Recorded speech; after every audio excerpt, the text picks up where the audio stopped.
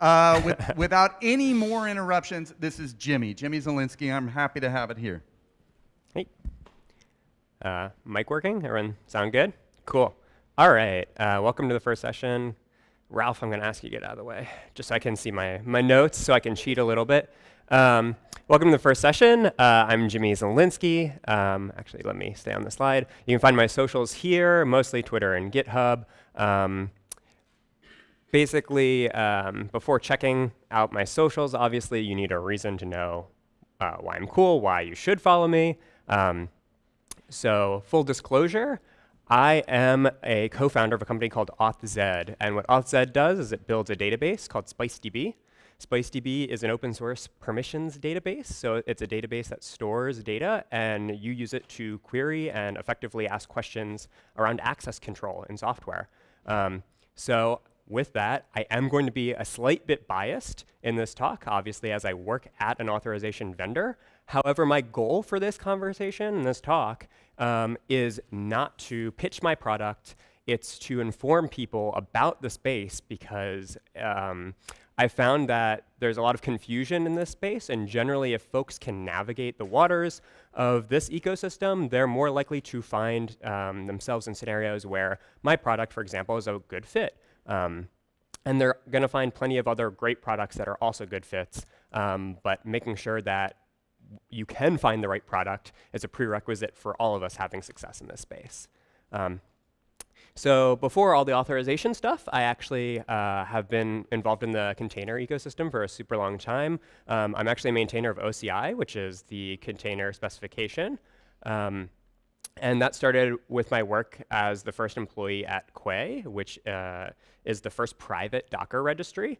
It was acquired by CoreOS, and then CoreOS was acquired by Red Hat, and then Red Hat was acquired by IBM. And yeah, so I've gone through a Matryoshka doll of many different cloud-native companies.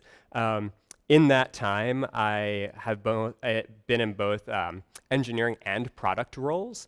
So I've kind of been on both sides of the ecosystem in terms of kind of like working with customers, but also building out the technologies that are transforming the industry. I've created a couple different and co-authored and contributed to a couple different projects in the cloud native ecosystem.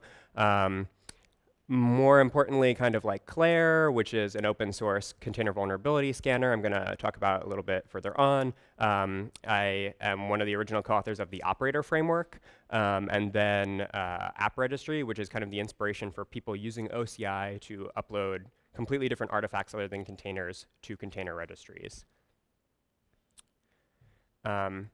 And with that, I'm going to move on to the problem. The problem is there are just too many different projects in the authorization space.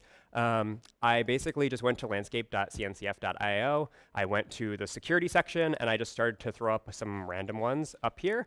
All of these things have authorization implications. Even if it's not really obvious at first, there are some general purpose solutions up here. You can see like Open Policy Agent. That might be obvious that it's kind of an authorization tool. But a lot of these other projects actually have more special use case. They're kind of targeting one particular thing and not general purpose authorization. And that makes them a really, really good tool for the job if that's the exact problem you're trying to solve. But you're going to completely eliminate them, not even think about them if you're not trying to solve that exact problem. And to make this a little bit more concrete, I'm going to talk about Claire. And talk about why something like a vulnerability scanner I just mentioned has anything to do with authorization. So scanning containers for vulnerabilities, what's the whole point to doing that? Well, typically folks want to know if their software is secure or not before it goes into a production environment. And right there, that latter part, before it goes into a production environment, means there's a question. The question is, can this thing be deployed? Am I allowed to deploy this thing? If there are vulnerabilities in it, no. If there are not vulnerabilities, yes. That fundamentally is a permissions question. You're asking whether this thing has access to be deployed. So even projects that you may not assume have anything to do with authorization often very much so do. All right, so we've seen the problem. The ecosystem's massive. I'm not going to be able to enumerate every single one of those projects we just saw. So what can we do? Well, today what I hope to do is establish kind of a methodology for analyzing each project. I'm going to basically ask you to suspend any previous interpretations of some of the vocabulary I'm going to use. A lot of it comes from ecosystems, or a lot of it comes from a perspective of analyzing things in a particular way, and I'm going to analyze everything from the perspective of authorization. So that means I might use a word that you're familiar with, that you understand, you know deeply, but I'm going to be using it in a different context to kind of display a dichotomy that exists purely for forms of trying to understand these authorization projects. So once you've kind of suspended your pre-existing bias in the space, I'm going to reintroduce or introduce some of these concepts, and then for each concept, we're going to iterate through them and kind of talk about what implications that has on your decision-making process for selecting a project or deploying or using such a solution. And then I'm going to show you some examples in the cloud-native ecosystem that display each of those concepts. All right, so no authorization talk is complete without starting from the very, very beginning and covering the complete basics, which is what is auth? So authorization is but one half of the term auth. There's actually two terms in this space, and people conflate them a lot, but today we're going to be focusing on specifically authorization, but on the other side of that is authentication. So the difference between these two, I like to use these completely different words because they don't sound at all similar. Identity for authentication and permissions for authorization.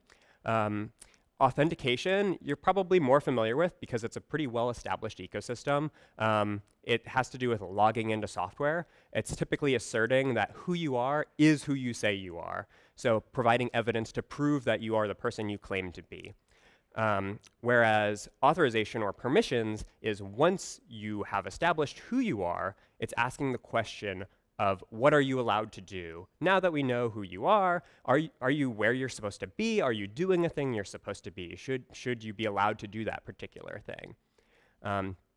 It can sometimes get a little bit fuzzy. There are technologies that kind of have a little bit of column A and a little bit of column B. I'm going to try to avoid any of that confusion. If you have any questions about any technologies that you think kind of like fuzz these lines, you can feel free to talk to me afterwards, and we can kind of go over that if there's any confusion there. So here's some examples of things you might be familiar with. Dex is an identity provider. That's a CNCF project that's been around for a couple of years, started at CoreOS. That basically enables software to be able to log in with a protocol called OIDC. If you're working in corporate environments, you may be familiar with software such as LDAP or Active Directory. And then there's pretty big companies in the space called Ping Federate and Okta, and these are all identity provider companies. On the flip side of authorization, I'm going to plug SpiceDB, which is my company's project. It's an open source project, as I described earlier, that does authorization. There's Open Policy Agent, which is a super, super popular CNCF project that enforces policy on software infrastructure, typically, likely Kubernetes resources.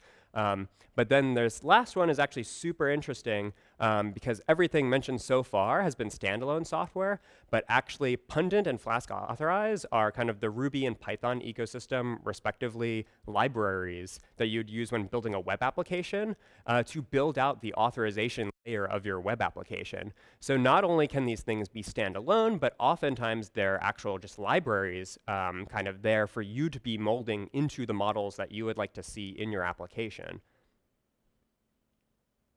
So just to reaffirm, I'm not going to be talking about authentication for the rest of this talk. Everything is going to be on the right-hand side. It's all going to be authorization. And things might get a little bit fuzzy on terminology, but I'm going to ask you to try to keep a clean palette as we go through. So authorization, this is the focus for today. I'm going to break it down into three kind of general categories, general questions, the who, where, and the how. I'm going to start with who, which is who is being secured. If you're trying to develop a new system, this is probably the first question you should ask. Who is the audience of this software? And so we've got these two different terms. You may have heard of the one on the left. It's called IAM. Cloud providers have services that are called IAM. IAM is Identity and Access Management is what it stands for. It typically is used for securing what your employees can do or internal users can do. If you think about its use case at a cloud provider, it's typically used for securing the cloud services, saying this person has access to this service or not. You probably know it from logging into your corporate email, things like that. But I wanted to focus on this specifically in the dichotomy of IAM versus CIAM, which is a term that is not as popular, you may not be familiar with, which has to do with customer IAM. So this is clarifying that it is specifically for customer-facing systems. So if we use an example of a bank, the bank tellers are logging into the different booths with IAM. That is the provider that is working for them. And then when a user is coming up and wants to withdraw money, checking to see whether or not they have access to withdraw money or withdraw funds from their bank account is accessing a CIAM system. So there are some technical implications that have to do purely just with audience, and it can go pretty deep here. First of all, we're going to look at consistency, data consistency. In an IAM system, because you're typically dealing with internal applications, things can be eventually consistent. You're probably not churning through employees as fast as users on a social network or a SaaS application. If you are, that's a pretty impressive business. So you might actually not need as fine-grained control over the data consistency. Syncing who works at the company daily could be good enough. You don't have to have a perfect check. Everyone is escorted out of the building on their last day, so maybe after working hours on one day, everything is fine. But on a customer system, you're going to be live banning people, all kinds of things. People are going to be registering constantly. You kind of have way more flow of users interacting with the system, and you might have a completely different domain that you're trying to solve that requires you at least having what I call bounded consistency, which is saying that after a particular event or point in time, things need to actually reflect reality. Well, I'll talk a little bit more about consistency later, but that's all for consistency for now. The next is kind of like the granularity of checking permissions. In a corporate environment, you can typically kind of bucket people into roles. Are they a part of this department? Are they a part of this team? Are they in the C-suite? And that is typically good enough for gating access to particular things. Whereas in customer systems, you might need to say, well, they should have access to this organization and all of the resources with that organization, but maybe Larry is out on vacation this Friday, so we're going to delegate access to Larry's resources to Bob because Bob is going to be taking over and handling that while Larry's out of the office. And now we're starting to talk about like making little bits of exceptions where things don't land clearly into individual buckets, and you might have to have way more fine granularity. You could be implementing a system like Notion, where you have access to individual rows in like an Excel spreadsheet or something like that. You can really get fine-grained in customer-facing applications in a way that the domain kind of drives that the typical org chart that you're using on an IAM system just won't have. And kind of in a similar vein to all of that, there's kind of the malleability of the structure. So in your typical corporate environment, you probably have some kind of hierarchy that's a tree for your org tree. Where it starts with like the C-suite and kind of like goes down. And unless you acquire folks or you kind of like hire a big team or you go through a reorg, you're really, even in those scenarios, you're not really changing the overall structure of the business that much. But in a customer-facing system, maybe you're a startup, you haven't figured out the problem space yet, you're still kind of like developing what the application and data model should look like. You know potentially that you're going to be refactoring a lot in the future. You don't necessarily know what the end goal will look like, so you know that you're going to make changes to such a system, and you're going to need to make changes in a way that keeps everything secure still. So all of that, we just extracted all of that just from looking at what the audience of the system will be. So we can kind of look at a couple examples in cloud native ecosystem to like pull back and make it more concrete. OAuth 2 proxy is a super popular tool people use to just like slap in front of their web services to put a login box in front of it. And then we have VPN products which do similar, like Teleport or Tailscale. And then there's OPA Gatekeeper or Kyverno. These are software that you install onto a Kubernetes cluster that gate access to like what resources based on policies that you write. These are all gating, though, internal resources at your business. Whether they're people or software infrastructure, they're all still kind of like the same structure. It's not changing much. It's not customer facing. On the flip side, I have, once again, SpiceDB, which is my company's product. This is a database, so by definition, it's malleable, and you can model out your own schema. So fundamentally, that can be used for both IAM, but it actually shines most in CIAM environments. And then, as I was saying earlier, we have the library ecosystem, where you get to actually build the structure, the data model that you want to see when you're using something like a Ruby library or a Python library in your web application. All right, so now we've done who. The next question I'm going to pose is, where is the decision being made? This kind of falls into two different camps of federated or centralized. In federated systems, it means that you're actually reaching out into a couple different systems to be able to get the data you need to be able to make a decision. And then on a centralized one, it means all the data is already in one place, all the computation can take place in that one place. And there's a lot of different trade-offs here, and you may be forced to deal with a lot of different systems. So oftentimes your domain totally drives which one you need here, way more so than kind of like your choice. So the major trade-off here, like I said before, we're mentioning consistency again, is consistency. If you are collecting data from a whole bunch of different sources, they're all going to have different consistency models. You're going to be working with what data consistency you can manage then once you've pulled all of that into your system. So you're kind of just at the whim of the selection of systems that you're reaching into versus centralized, where all the data is in one place. You know about it at the specific point in time in which you're querying that data, and you can have very strict data consistency, or as I said earlier, like the bounded consistency, where you can say at least as fresh as this particular point in time. I will be pretty candid here. Federated systems are way easier for you to adopt. You're trading off consistency, but the data is already in a bunch of different systems. All you have to do is get it. In a centralized system, you have to load data into a particular place ahead of time. You have to know that for my centralized system, I need to save data there at the point in time the data is created. That means implementing a lot of different integrations with a lot of different software potentially. But the trade-off is you get this consistency. So if this consistency is a requirement to you, you're probably going to want a centralized system.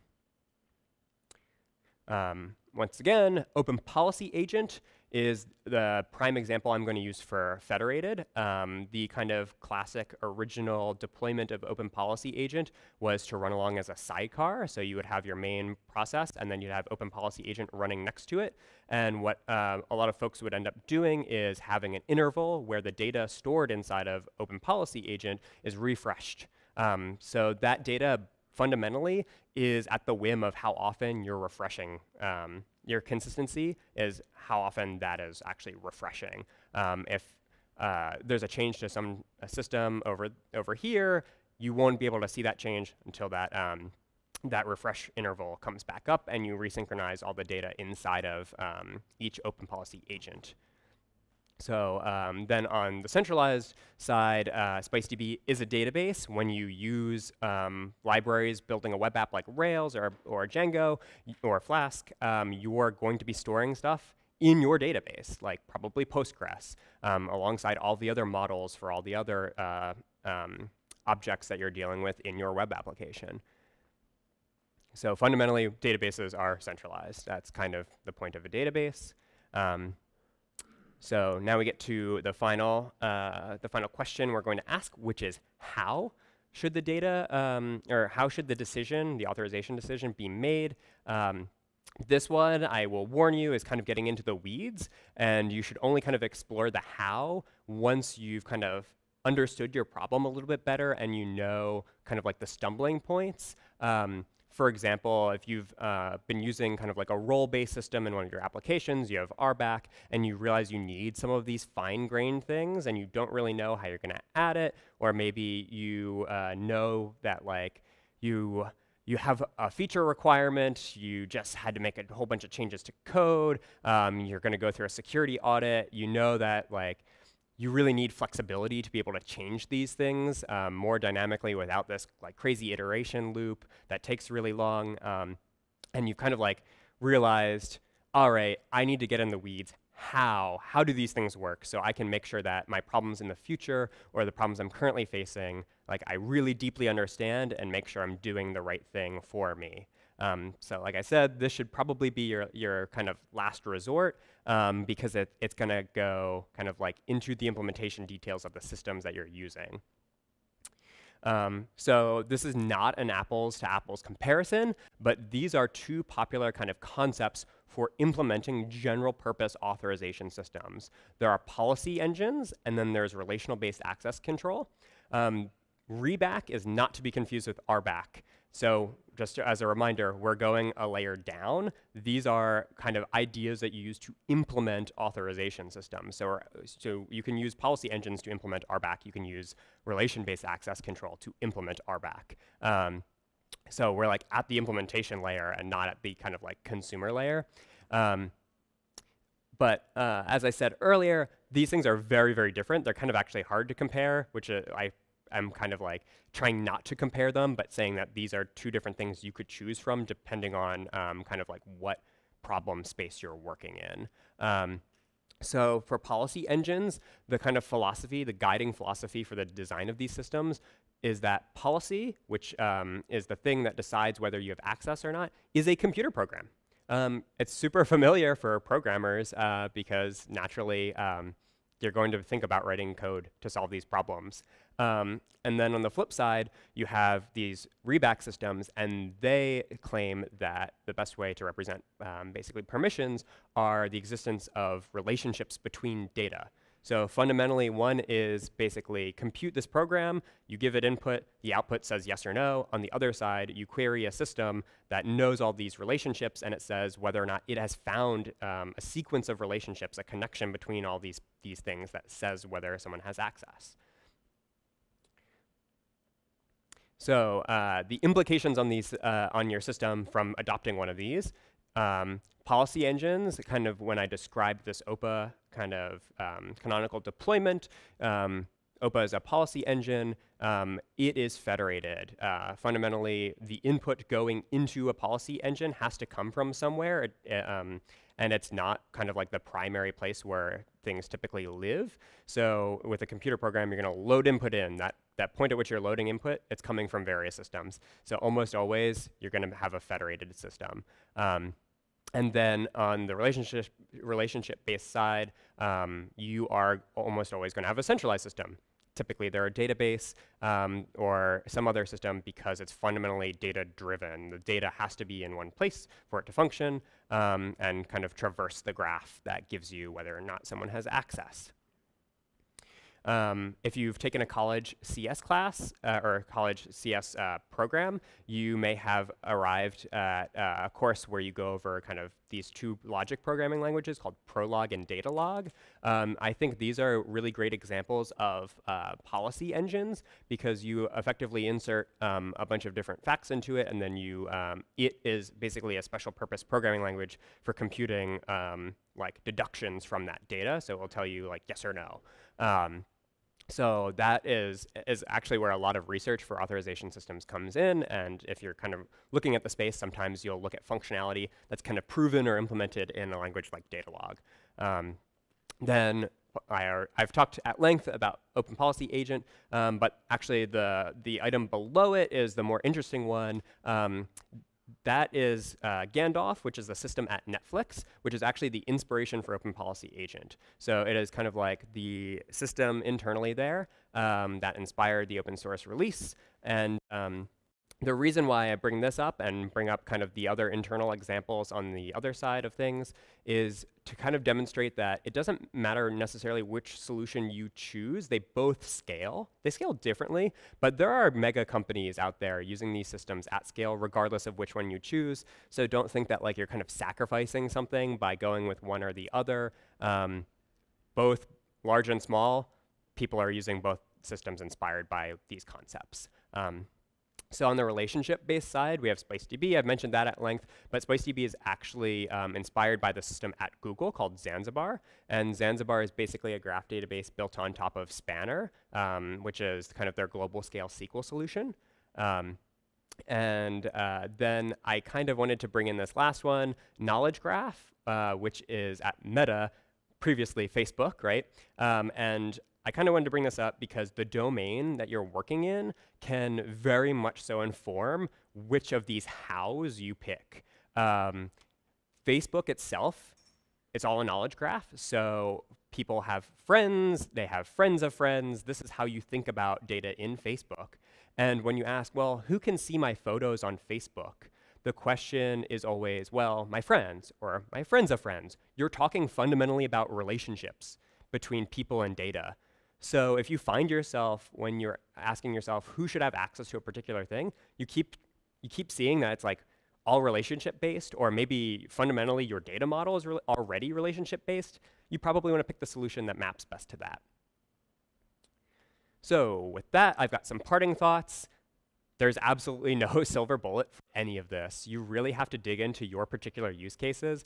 There's just so much here and so many levels like deep you can kind of go that if someone ever tells you, hey, you should just use this particular system, you should really question it, really dive deep and make sure that that's actually the best solution for your use case. Terminology in this space, it can be super misleading. People overload terms. Because so many there are so many specialized solutions, going back to like the Claire example, you might see marketing material or even documentation that's using authorization terms or authentication terms in super confusing ways just because they're using it from the context of that specialization and not kind of like in the broader ecosystem. So I ask you to like approach these conversations about authorization tools with somewhat humility to be able to kind of step back and kind of confirm that when people are using particular terms, you're understanding what they're meaning. And then, yeah, not everything's apples to apples. The last comparison I made, it's really not fair to even compare them. They're completely different philosophies. They're driving to solve completely different problems, but you still need to evaluate them in terms of how they're going to solve your use case. And with that, you should always ask questions and always let your use case drive you. No one else knows better than you. You shouldn't defer to any type of authority figure or anything. Think about what you're trying to accomplish and ask these questions of the tools you're interested in using, and that should be your guiding factor for picking what software or technology you're going to adopt, regardless of whether you're talking about authorization tools or anything else. With that, thanks.